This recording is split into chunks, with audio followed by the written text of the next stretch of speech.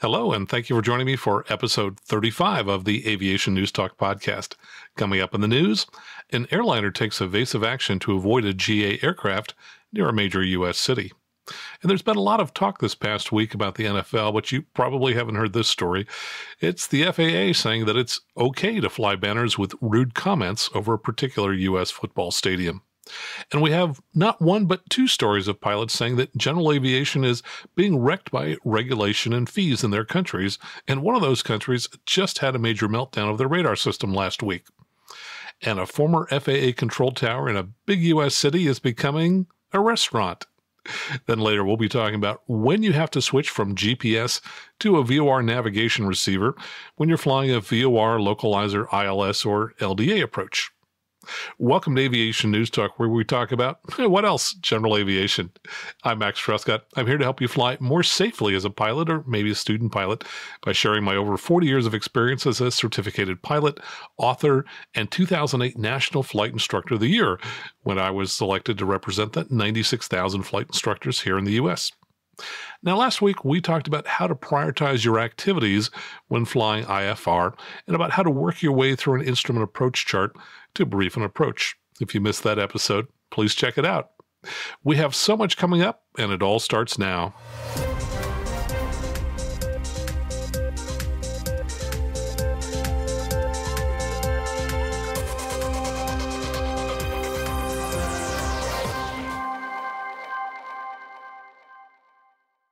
From aeronews.net comes the story that a United Airlines Boeing 737 en route to Chicago O'Hare from Vancouver, Canada, on Monday reportedly had to take evasive action to avoid colliding with a glider near the destination airport.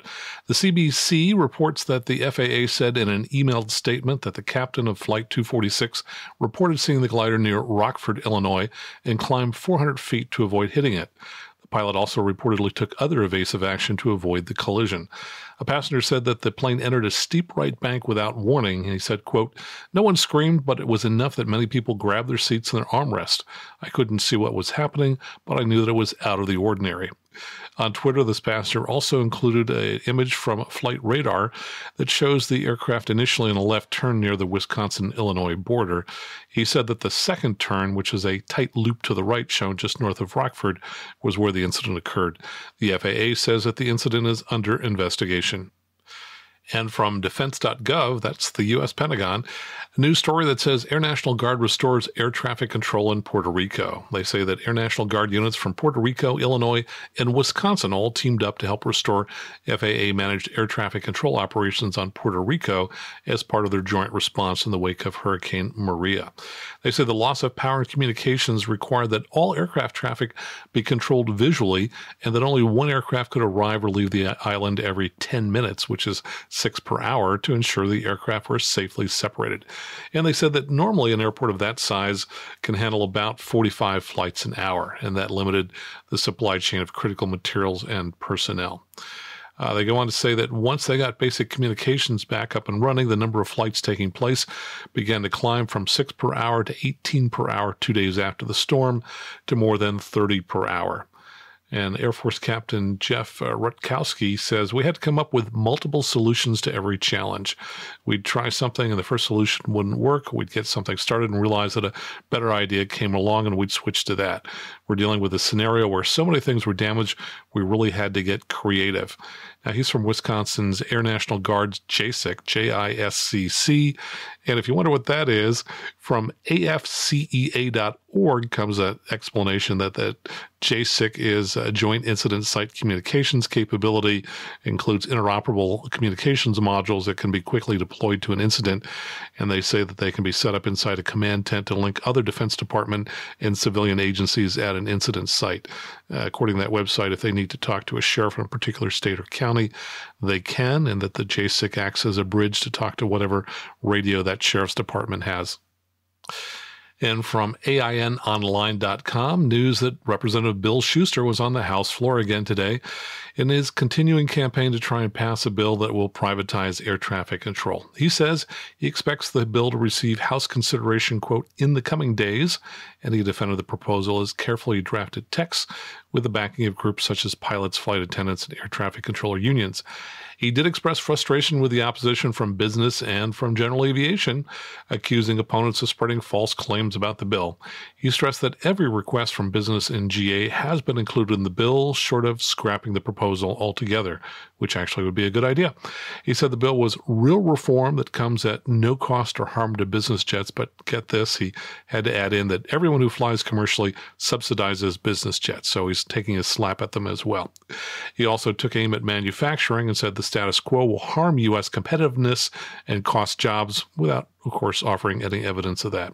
Now, Representative Peter DeFazio, the ranking Democrat, told reporters last week, I will continue to follow Shuster around and talk to people who get bad information and think that privatization is a good idea. He noted that Shuster has not yet been able to get the votes, and the Senate has no interest in it. And in related international news, we have stories from both New Zealand and Australia. The first one from EAA.org says that an American pilot in New Zealand says the system there has wrecked general aviation. He's an American citizen and he's an EAA member, and he wrote to his U.S. congressional representatives with a prime example of how ATC privatization smothers GA activity. He wrote, I love flying in Colorado in cherished airports such as Boulder, Longmont, and Erie, to name a few. He says, since I came to New Zealand, I have practically quit flying because the system is so bad. He reports that the New Zealand system, in the form of state-owned enterprises, that's SOE, has no obligation to citizen pilot complaints. He reports that there's a long list of obstacles to flying and a fee attached to everything. He says, quote, the only GA operations that are barely surviving are the Part 141 schools that train people to be airline pilots and leave their customers with horrific student loans. He left his representatives with this simple plea, quote, please don't kill private aviation in Colorado. And from Australia, this comes from the Australian.com.au, a story about Dick Smith. Now, if you don't know who he is, he's an Australian entrepreneur and the founder of Dick Smith Electronics and many other businesses, and also an avid aviator. The story says that Dick is urging the release of a delayed landmark report into general aviation, and he says it's important to get this report out now. The report apparently talks about the decline in that sector. Now, the Australian confirmed that this report by the Bureau of Infrastructure, Transport and Regional Economics is now expected to go to the Transport Minister by the end of the month. The report was commissioned last year by Mr. Shuster, who's the Transport Minister, who said it would, quote, help get the public policy right to support growth in this sector. Now, Dick Smith said the report has to be released urgently so you can start fixing the problem. He reiterated his fears for the sector. He said GA is nearly destroyed in this country. It is just the most terrible situation. That report was initially supposed to be completed by June 30th, but Mr. Chester's office said that the Bureau, which is also called BITRE, B-I-T-R-E, was still finalizing it.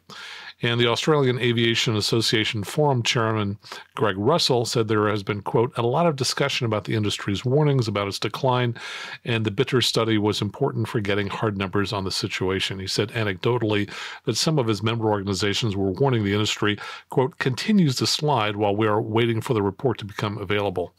And AOPA Australia Executive Director Benjamin Morgan said he was fed up waiting for action on the decline in the sector. He said, quote, more businesses have closed, more people have left the industry, and he said what we need is the government to have a position on these things.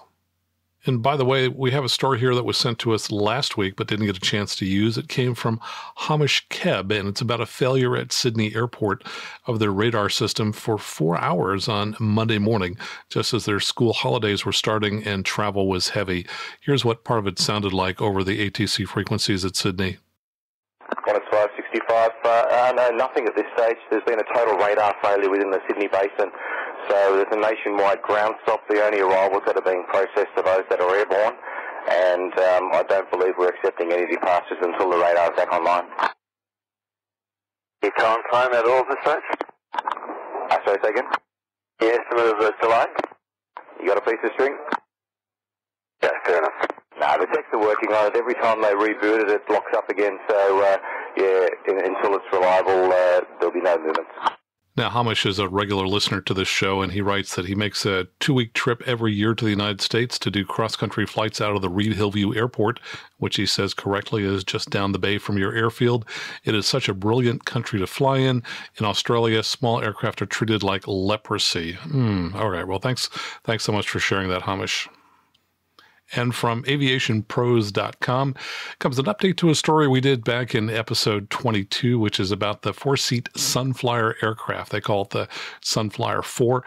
They announced now that they've got 10 deposits for this aircraft, and this is a four-seat IFR-capable version of their Sunflyer 2, both of which are electric aircraft. Now, the 4 is a 46-inch wide cabin, 38-foot wingspan, ballistic parachute system, gross weight of 2,700 pounds, full payload of 800 pounds for pilot and passengers, with a projected flight endurance of 4 hours, which is pretty amazing for an all-electric aircraft. They say at $5 of electricity per flight hour and under $20 operating cost per flight, it'll run completely on batteries with an operating cost 5 times lower than costs associated with similar aircraft such as the Cessna 182 or SR-20. So best wishes for the Sunflyer 4. And from FlyingMagazine.com comes a story that Bruce Landsberg is going to be joining the NTSB. He was recently named as a White House nominee to join the board. And I should add that Bruce is a good friend. I've known him for quite some time, and I think he's going to be an awesome member of the board. Now, we had him out here a year ago as the keynote speaker for our Accident-Wise Safety event that brings about 250 pilots to historic Moffett Field with the blimp hangars every year. So he is incredibly knowledgeable, and he says, according to this article, that he thinks his lifelong experience in GA safety will offer a real benefit to the board. He says, quote, "I've also spent most of my life working on that delicate balance between government and industry relations, as well as in research, scientific, and advocacy roles, much like the NTSBs." And the article notes that he spent about 22 years at AOPA, first as executive director of AOPA's Air Safety Institute, and later as the president when they split that out as AOPA's Air Safety Foundation. Now, he credits his dad's decision to give him a copy of Robert Buck's famous book, Weather Flying, with just the nudge he needed to learn to fly. He eventually earned an ATP certificate and is a current flight instructor with more than 6,000 hours. Previously, he's held positions with Cessna Aircraft, Flight Safety International, NATCA, and even spent a year with Flying Magazine. He says, however, that his most notorious job to date was as a missile launch officer with the U.S. Air Force. So, Bruce, you have our congratulations. We can't wait to hear that you've been confirmed for a 5-year term on the board of the NTSB. And last week we talked about the need to check your apps for compatibility if you're an iPhone or iPad customer before upgrading your iOS to iOS 11. So I thought it was kind of amusing when I got an email yesterday that said from Foreflight, "Dear customer, compatibility testing between Foreflight and iOS 11.0.1 is complete, and we're issuing the all clear to Foreflight customers with an important caveat for turboprop and jet pilots," well, I'll get to in just a moment. But then today on Foreflight's Facebook page, they said, "We are performing compatibility testing between Foreflight and the newly released iOS 11.0.2 to ensure that everything is working smoothly. We will update this post with an all clear when testing is completed." So the net of that is okay to go to 11.0.1, not okay to go to 11.0.2. Now, the problem they found was that for devices on iOS 11 using Bluetooth or plug-in GPS receivers for position data in Foreflight, it's possible that the GPS signal will get lost when it's carried on an aircraft exceeding 300 knots. Now, this issue does not appear on slower aircraft or with devices that provide more than just GPS, such as a Stratus or an installed Garmin avionics. And I read a post somewhere else today where someone said they suspect that 11.0.2 cures that problem, but who knows? It's all speculation. And now to that story we talked about in the beginning of the news about flying rude banners over a football sports stadium. Deadspin.com, now that's a sports news site, has a great headline. They say FAA gives pilots thumbs up to fly rude banners over Chargers home games. Now, outside of the U.S., please bear with me and I'll explain a couple of things here. The San Diego Chargers have been in San Diego for 56 years, but originally they were in Los Angeles when they were first founded back in 1960 for 1 year. Their owner, Dean Spanos, moved the team earlier this year back to Los Angeles. As you can imagine, the fans are not happy. So here's the story. Owner Dean Spanos and the Los Angeles Chargers recently asked the FAA to grant what's called a TFR over the StubHub Center, which is their new stadium in Los Angeles, on game days, arguing that an airplane flying over an arena packed with NFL fans is a dangerous proposition. Of course, that's not the real issue. The real issue is that one of the planes doing the flying over the stadium, owned by disgruntled Chargers fan Joseph McRae, is towing banners carrying anti-Dean Spanos messages. And unfortunately for Spanos, the FAA has now reportedly denied his request, meaning that disgruntled San Diego fans and fans of high comedy can now fly taunting banners over StubHub Center as often as air traffic laws will permit. Most embarrassing, the reason for the decline? Well, the FAA doesn't grant TFRs for stadiums that hold fewer than 30,000 people. And at their last sellout game, well, just 25,000 people. Sorry about that. Hey, if you want to see one of those banners, go to aviationnewstalk.com/awesome, and you can see some pictures there of the airplanes flying over the stadium. And finally, our story about an air traffic control tower becoming a restaurant. This comes to us from KDVR.com. That's a TV station located in Denver, Colorado. Now, old-timers will remember the old Stapleton Airport. I remember flying back into it in the early 70s. I was a teenager, and I was going to visit a friend of mine who had moved from Pennsylvania to Denver for Christmas. But that that airport was closed back in 1995 and replaced by the new Denver International Airport. Well, according to Punch Bowl Social, and that's the restaurant chain which is based in Denver, their founder says the tower represents the last assembled bricks of the Stapleton Airport, and they're going to turn it into a restaurant.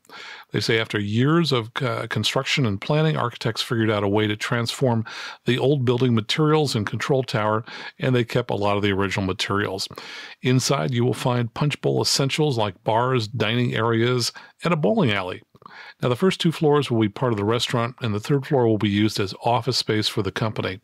Unfortunately, the tower itself won't be open to diners because it's not ADA compliant, which is the American Disabilities Act. Punch Bowl Social says if everything goes as planned, the restaurant should open at the end of October. And that's the news for this week. Coming up in a moment, just when do you have to switch from GPS to the VOR navigation receiver when you're flying a VOR localizer, ILS, or LDA approach? Plus a listener question. A low-time private pilot had what he called a near miss when he mismanaged a go-around, and he's asking about are there any structured recurrent training programs that he can follow for ongoing training in a Cessna 172.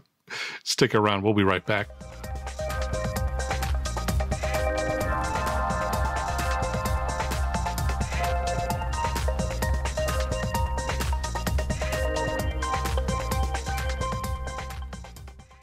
And welcome back. Before we talk about when to switch the GPS to the nav radio when flying a non-GPS approach, let me give you a few quick updates. Last week, I renewed my CFI certificate. For folks who are not CFIs, that process is something that has to be done every 24 months when you're CFI. And get this, if you don't do it on time, you lose your entire CFI certificate. You then have to go back through the entire process, do a complete new check ride to get your CFI. And that's a lot of work. So most people who, once they get their CFI certificate, do whatever it takes to hang on to it. Now, it turns out there are 10 different ways to renew your CFI certificate, and we'll talk about that as a separate topic someday. But over the years, I found what works really easily for me is to do it with wings activity. So instead of giving flight reviews, sometimes a pilot will participate in the wings program, and all I need to do is give wings flight training to 5 different pilots over a period of 2 years, and it's an automatic renewal. So it's pretty straightforward. What was not so straightforward was using the IACRA system. If you're a student pilot and you haven't taken a check ride yet, boy, do you have a treat to look forward to, which is going into IACRA, IACRA.FAA.gov to fill in an application for any check ride that you take or any CFI renewal that you do. Well, these days you have to make an appointment at the FSDO to renew your CFI, and my local FSDO only does it on Tuesdays and Thursdays. Those are the only days you can make an appointment to come in. And I went down, and part of the process is that once the inspector does his work on the computer, he has you sign in on the computer under your IACRA sign-on. And I unfortunately blew it. I kept trying and trying and trying, could not sign on to it, even though I had successfully signed on to it at home. So it locked me out after 3 tries, unable to immediately recover a password. So that was it. And I had to come back again 2 days later for another try at it. And when I started entering my passwords again into IACRA, same problem. Finally, what I stopped and realized was it was asking for a username. I was putting in an email address. So it was not looking for my email address. It was looking for the username, which I happened to have with me. So, oh well, these things are never simple. I'm sure I was confusing it because I often go into the FAAsafety.gov website, and for that one I use an email address. Anyway, CFI certificate has been renewed. I'm good for another 24 months. And surveys. If you haven't taken our survey this month, go out to aviationnewstalk.com/survey. I just put up the new survey on portable ADSB receivers today. And it asks basically, do you use an ADSB receiver? If so, which one are you using? Have you had any issues with it? What do you like? What do you not like about it? And if you're thinking about buying one, what model are you thinking of buying? And so we'll go through all those results a month from now and find out what people are using out there. By the way, we have just closed out the survey that we've been running for 2 months on what flight planning tools you use when you plan a longer flight. So thanks to everybody who took that survey, over 80 of you. And I'll use that information as the basis for another show coming up sometime in the near future. And speaking of the show, I hope you're enjoying it because it comes to you free. We have a lot of folks, though, who help support the show through Patreon. And that's a way where you can go out and send us a few dollars a month to help support all the work we do here. I know it's hard to believe, but it actually does cost money to put this on. And so I appreciate all of your support. And we have one new supporter this month. A big thank you to Joel Newman for going out and signing up on the page. By the way, out there on the page, you can also, prior to these shows coming out, read some of the news stories ahead of time. And you probably don't know this, but I really only just read a small portion of each of these news stories. And so sometimes you're going to see the full story when you go out here. So for example, the story we talked about from the Defense Department, I did not include when I read this story earlier in the show, a really interesting quote. They said, referring to the air traffic control problems in Puerto Rico, we had a hole in the sky over Puerto Rico. It was a giant hole in the highway in the sky.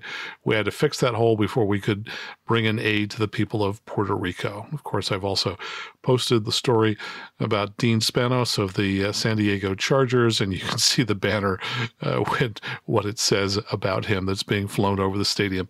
Just go out to aviationnewstalk.com/awesome, and I chose that because you're all awesome listeners. So go on out and take a look and see what we've got on the site there. And stick around because in 7 seconds, we'll be back.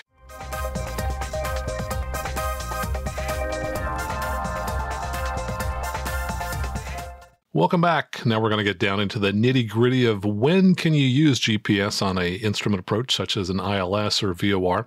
And last week we talked about briefing the approach, and I said that one of the first things you should do is to check the title of the approach up in the upper right-hand corner of the approach chart, and you want to see, is GPS listed in the title? For example, if you look there and you see a title which just says VOR 21 approach, or maybe it says VOR 21 or GPS approach. Well, if it's the latter case, it's pretty obvious you can use GPS in lieu of a VOR signal for the entire approach.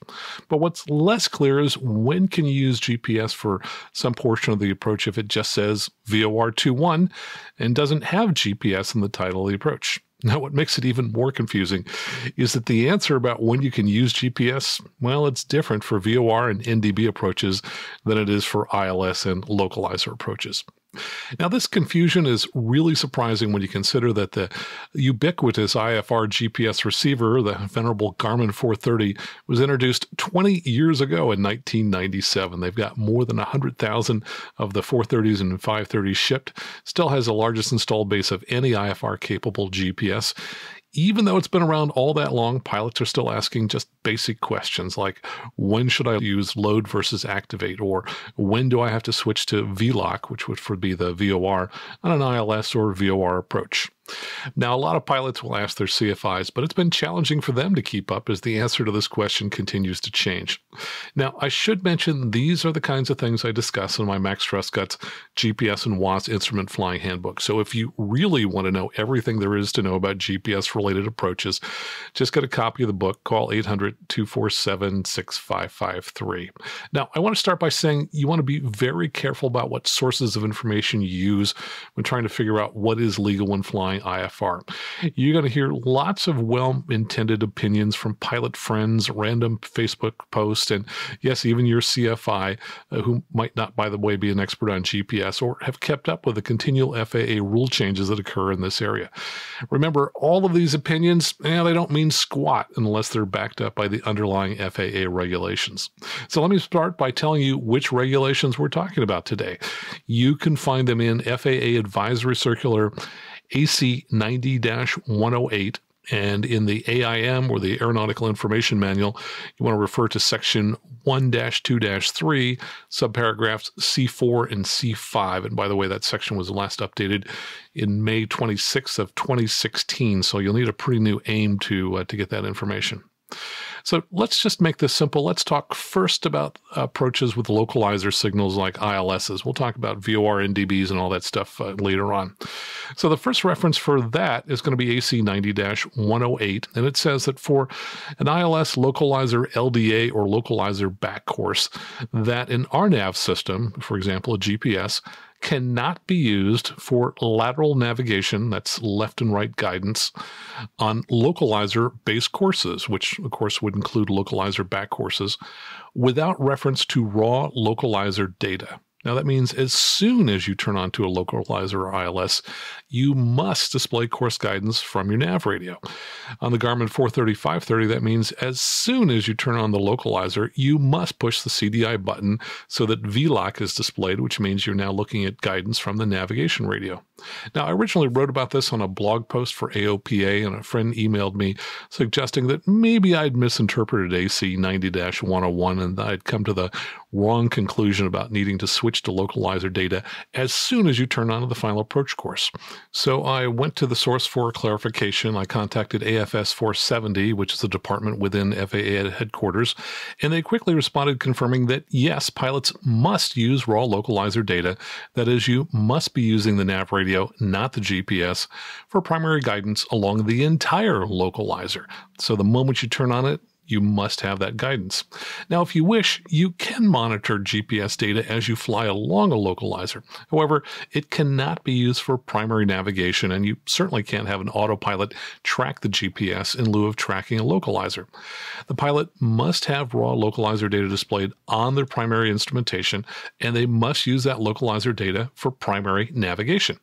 Now, for a lot of people, if you're mostly just flying ILSs into the same few airports, your approach to this might be pretty simple. You might just say, well, the CDI just switches automatically to VLOC, that is, it switches from GPS to the VOR, as I'm about to intercept the final approach course. Now, that is true for some of the ILSs out there some of the time, but not for all ILS approaches and not for VOR approaches, and it's true only if you've turned on the ILS CDI auto capture in the Garmin 430 or 530's aux group.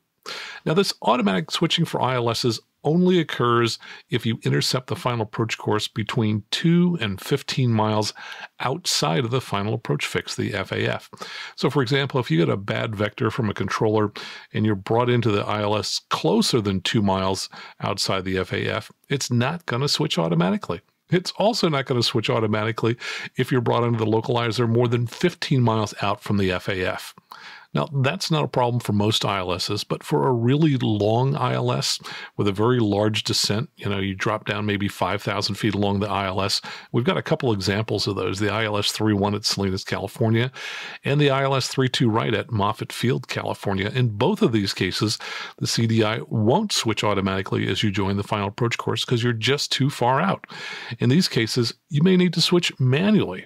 And of course, you always need to manually switch it for any non-ILS approach that uses the nav radio. So for example, if you're flying a localizer, a VOR DME, an LDA, you remember LDAs, right?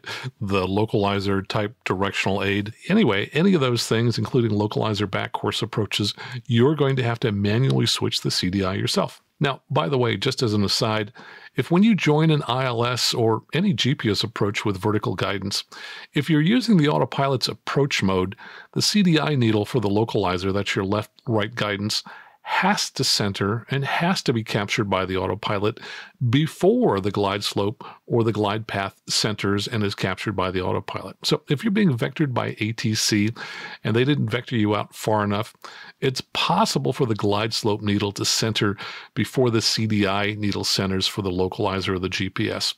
Now, if that happens, you're either going to need to disconnect the autopilot and hand fly the approach, or you could switch the autopilot quickly to vertical speed mode and then enter a vertical speed somewhere between maybe 500 and 800 or 900 feet per minute, which should allow you to eventually capture the glide slope, provided that you've slowed down.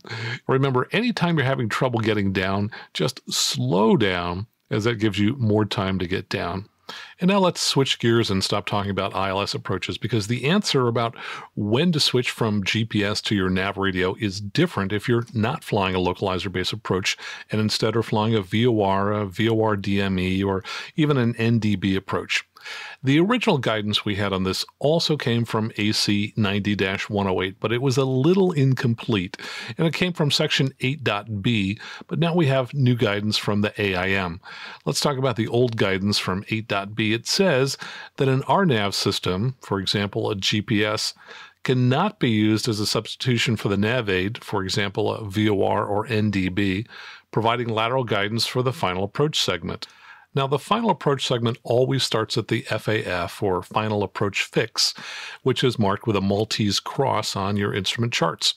So on a VOR or an NDB approach, you can fly all the way to the FAF using just GPS before you need to switch the CDI or HSI needle to the nav radio. Under this original guidance, if you fly past the FAF without switching to the VOR needle, you've just busted your check ride and the regulations if you were to do it for real on an IFR flight plan. But the aeronautical information, the AIM, has since added more clarity to this.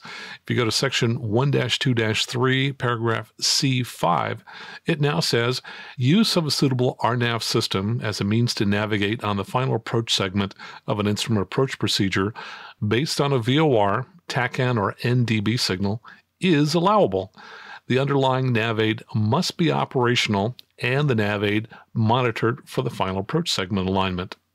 So that tells us now that for a VOR or NDB approach, you can now use GPS for the entire approach, even if GPS is not listed in the title of the approach. So in our example, if the title of the approach is VOR 21 and GPS is not in the title, you can still now use GPS for the entire approach, but with one caveat, and that is that the VOR or NDB signal must be in service, and you must monitor that signal for the final approach course. So if you're flying a glass cockpit aircraft with an HSI, you can have GPS on the HSI course pointer and have it coupled to the autopilot, as long as you also display a bearing pointer for the VOR or the NDB during the final approach segment that starts at the FAF. Now, in a more conventional aircraft with two CDIs, one is going to display the GPS signal while the other displays the VOR signal.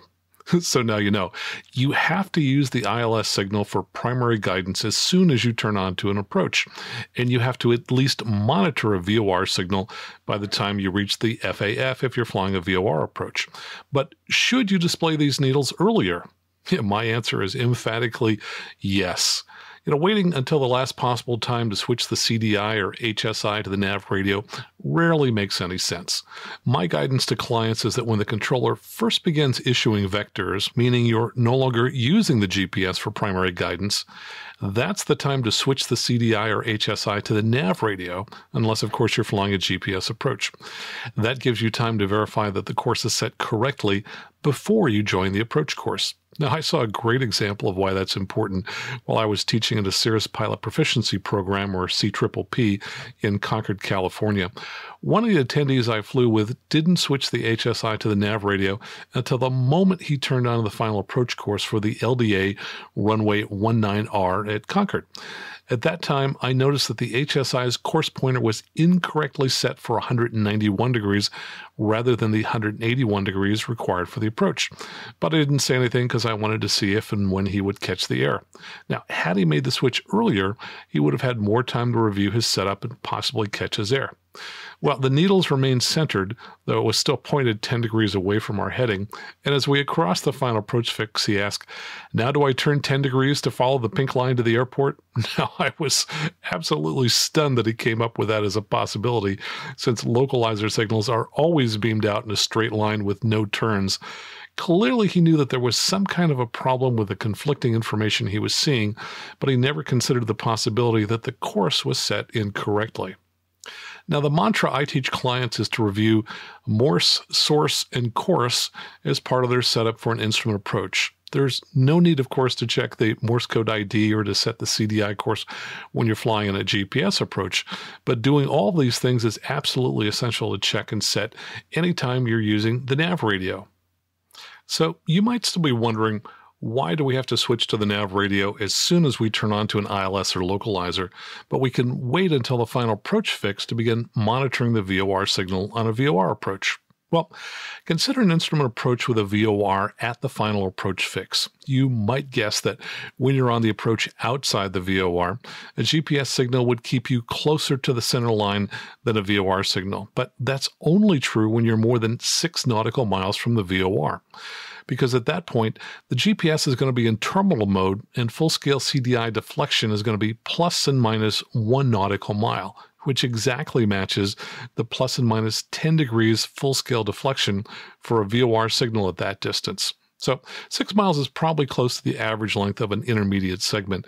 And while I have trouble saying these words, the VOR would actually be more precise for navigating the last 6 miles to the FAF. Yes, I know, a VOR signal scallops around a lot, but usually not that much when you're relatively close to a VOR. Now, the real benefit of GPS accuracy when flying a VOR approach occurs when you're flying the initial segment, almost all of which would be more than 6 nautical miles from a VOR at the FAF. Not only would GPS keep you closer to the center line, but more scalloping occurs on a VOR signal at that distance.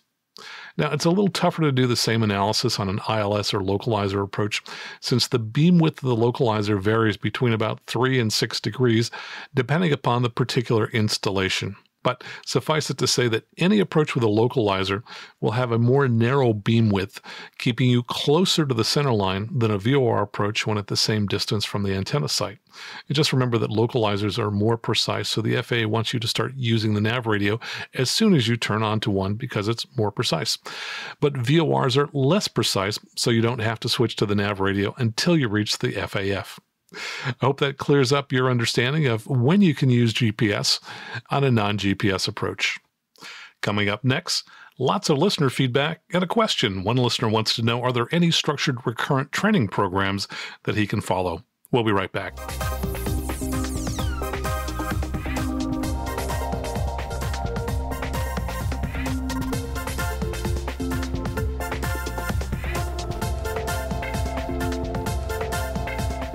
And welcome back. Let's see, no new reviews in the Apple Podcast app this week, but I did go out to Stitcher, and that's something you might use, for example, if you're using an Android phone. And there is a review from Jim Pittman, who says in part that this podcast is now one of his favorites. So thanks for that, Jim.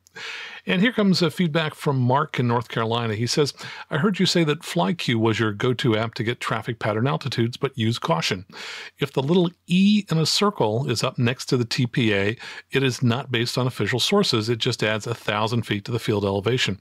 I have already seen 2 instances just in my local area where this is wrong, namely KSPA, which has an 800-foot AGL TPA for piston aircraft, and KIPJ, which has an 1,800-foot TPA instead of the more logical 1,900 feet that FlyQ suggests.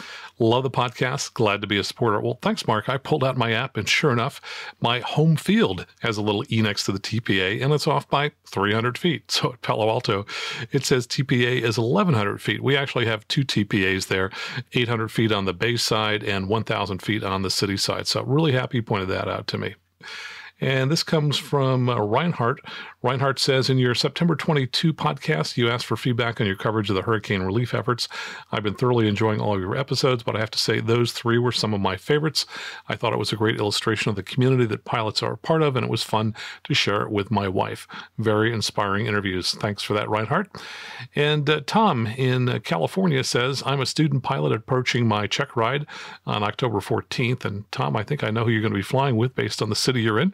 I enjoyed your episode on avoiding anxiety. I feel reasonably confident and well prepared, and your comments helped keep things in perspective. I know you like aviation tech, so I thought I would mention an app I use that I find useful. Cloud Ahoy, that's Cloud AHOY. Cloud Ahoy is a flight tracking app geared to student pilots. It records your flight using GPS and then allows you to debrief it with a very smart debrief web page that understands all the typical maneuvers a student pilot has to perform. Cloud Ahoy will import track logs from Foreflight in addition to its own recording. I don't work for Cloud Ahoy. I just like the app. Tom, thanks so much for sharing that. And here's a comment I ran across today that will be useful to anybody who uses the iPad, though this is written specifically about Foreflight. This was written by my friend Greg Brown, who is the 2000 National CFI of the Year. And he has a closed group on Facebook that you can apply to be in that's called Greg Brown's Student Pilot Pep Talk Group. He wrote, I wrote to Foreflight this morning asking if it was normal that my iPad charger can't keep up when I'm running Foreflight with Bluetooth ADSB in traffic and weather. I thought some of you might be interested in the following response. Bottom line, don't take off with a mostly discharged iPad running all these features and expect to charge it while using in flight. And here's the response he got. Quote, what you are experiencing is normal because of the power demands of the Foreflight Mobile. Our testing has shown that if you have the iPad screen brightness turned up, that has a very big impact on battery life and the ability for a charger to make headway on battery charging when Foreflight Mobile is running.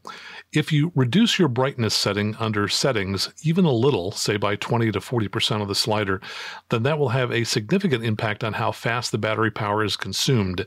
That may allow the charger to either increase the battery percentage or at least reduce the rate of power consumption. So a great tip there. Make sure your brightness is turned down. Otherwise, your iPad's going to be consuming a lot of energy. And here's a note from John in Arizona. He said, some time ago, I sent you an email concerning the rapid speed at which you talked. I now have to write and apologize since my son-in-law pointed out the fact that I had my podcast app set for 2x speed. Now I can listen and absorb your lessons easier. Thank you and keep up the great work. John, glad you figured it out. And certainly all of this tech confounds all of us at least some of the time. And here's a question that comes in from Eric in Oregon. He writes in part, I am a low-time VFR private pilot looking to make sure that I stay safe, and I'm trying to find out what the best way is to do that. I am part of a flying club, and I fly a 172 currently, but I may be able to purchase my own plane within a couple of years, possibly a Cirrus or ? No, I guess he's still trying to decide there. A few months ago, I had a near miss when I met wind shear on short final, which resulted in a very poor go-around. I had never had to do a go-around in such a stressful condition before. The runway was only 2,700 feet, and as I tried to climb, tall trees about 2,000 feet beyond the runway came quickly. I pulled flaps up too quickly and forgot to turn off the carb heat. I found it clearing through the trees and made it, but it left me thinking I need to be a better pilot. After this, my next flight was with my instructor and we practiced go-arounds, but I'm not really satisfied that I've solved the problem. You see, every time I schedule an instructor, they ask me, what would you like to work on, which is a valid question, but I think I need some structure. I then tried to find some kind of recurrent training syllabus for GA pilots, and I'm not finding anything. I'm thinking something along the lines of a beefed-up BFR every 6 months. I want to have a written syllabus that I can share with an instructor so we both can know what the lesson should look like. Do you know of any programs like this that I can model on? What would you recommend to get someone from a low-time, low-experience pilot to a safe, competent, and confident pilot? Eric, thanks so much for your question. First of all, I'm happy there was a gap there in the trees. If there hadn't been, boy, I hate to think what the outcome might have been. We never want to have to rely on that kind of luck. But I think you're asking the right questions, which is, how do we as pilots stay on top of our game so that we don't have to rely on luck when we run into these kinds of situations? And sadly, there are not a whole lot of recurrent training syllabi available in the general aviation industry, at least for the kinds of planes you're flying. Now, once you step into high performance performance aircraft, turbines, twin-engine aircraft, things like that, then you're more likely to encounter this kind of materials. Now, two of them that I can think of, one, the CART program, which is a weekend training course that I used to teach in that's provided by the Cessna Advanced Aircraft Club. However, it's really just for one aircraft, and that's the old Columbia 400, now the Cessna 240 Corvallis. Or from Cirrus, they have many, many, many different types of recurrent training resources. For example, right now I am looking at a document called the Cirrus Syllabus Suite, the instructor version. And what it says is that after initial training, after someone initially gets checked out on a Cirrus SR-20 or 22, a 90-day refresher course is recommended, and there's a syllabus for that. And they go on with subsequent adherence to a 6-month recurrence check schedule. And they actually have 2 different syllabi for these 6-month schedules, and they're alternating. So one is a 6-month check schedule A, and the other 6-month check schedule B. Now, there's a little bit of difference between each of these syllabi. What I can tell you is just in general, the 90-day skill refresher covers normal operations, maneuvers, and special procedures. When you get to the 6-month checks, the Schedule A has normal operations, instrument procedures, abnormal operations, and then single pilot resource management. And Schedule B would consist of normal operations, maneuvers, special procedures, and single pilot resource management. Now, if you do this on a regular basis, the idea is that essentially every year you would end up completing both a flight review and an IPC. And if you're not an instrument-rated pilot, then they suggest you use the instrument procedures portion of Schedule A to maintain your basic attitude instrument flying skills. And just to give you a flavor for what some of these things are, under maneuvers, they're the kinds of things you would expect: power off stalls, power on stalls, slow flight, but also autopilot stall recognition, which shows how an autopilot could accidentally start to pull up and bring you into a stall under certain conditions. Under special procedures, they mention short field landing, power off landings, go-arounds, and 0% flap landings, which would be flaps up, which in a Cirrus is particularly challenging. Relatively easy in a Cessna, but pretty challenging to do that in a Cirrus. And let's see some of the other areas here. And under abnormal operations, electrical malfunctions, and then primary flight display malfunction while in VMC. Under instrument procedures, basic attitude instrument flying, and unusual attitudes. And then they list additional tasks if you want to complete an IPC while doing that, and they would be the typical things which are listed for an instrument proficiency check. So I think, Eric, what makes the most sense is for you to probably go ahead and create your own syllabus. And I think you could probably use some of the ideas we've shared here and then meet with your CFI, and maybe the two of you together can agree on a plan that's going to help keep you safe, competent, and confident. Thanks so much for your question. And if you have a question and you'd like me to answer it on the show, please go out to aviationnewstalk.com, click on Listener Questions up at the top, and then you can record your question. I'll play it here on the show, or you can send me an email.